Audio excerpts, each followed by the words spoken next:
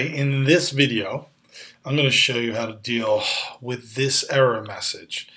So this is if you've been coding in JavaScript and you're making a call to another website per se, a different domain is typically when you get this. It says no access control, allow origin header is present on the requested resource. So what that means is like I said, you're calling another domain. In this instance, I have some JavaScript. I'll show you the code here. And making a call, I want to parse this, the World Bank website. This World Bank website has lots of really cool data. And it's neat, very handy to be able to parse that in JavaScript and bring it in and format it and do some cool things with it. So as I was trying to do this, I was hidden and got this error. And I knew that once I put this on my web server, I was going to be using a proxy. This PHP proxy, which is the cleanest workaround for that issue. So you just create a PHP page that your JavaScript calls, and so this works when you call it from server-side script. You can call that domain, but when you do a browser call, that's what you run into. None of the browsers let you do that, and JavaScript runs in the browser, right? So anyway, I'll show you two quick solutions. So the first one's super quick. You just go to the, and this is in Chrome. I think there's one for Firefox as well, where you go to the Chrome store, search for this extension. It's called allow control, allow origin. It's offered by VitVad, and just hit like add to Chrome, do all that stuff, and here it is here. One thing's very important to note though, and I think hopefully these guys will change this, is that by default it's on.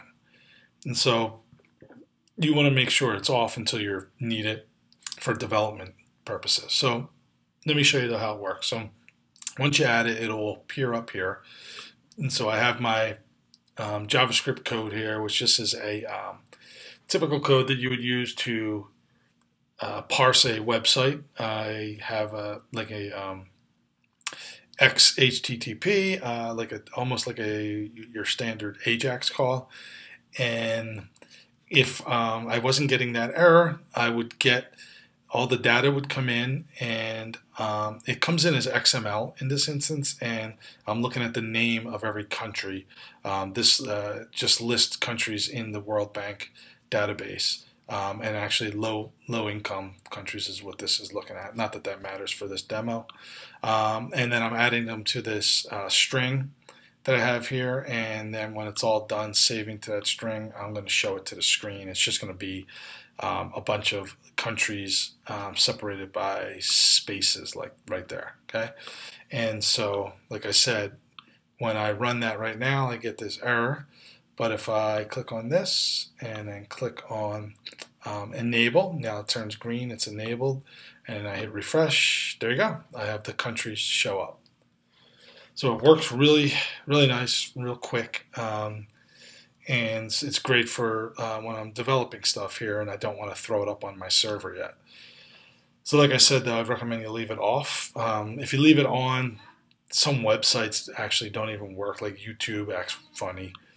So it's good to leave it off and just turn it on when you need it. But if you have a web server and you're able and you want to do something like this, you would change this right here.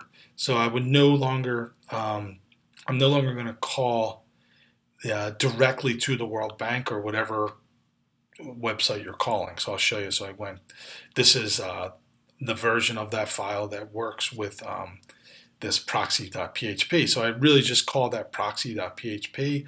I could send it a few parameters with a question mark, like a equals PJM, which is just some little code that is going to tell, I'll show you where that comes in. So when it gets called over here, if, PJM, if a which gets saved into the C variable, is equal to PJM.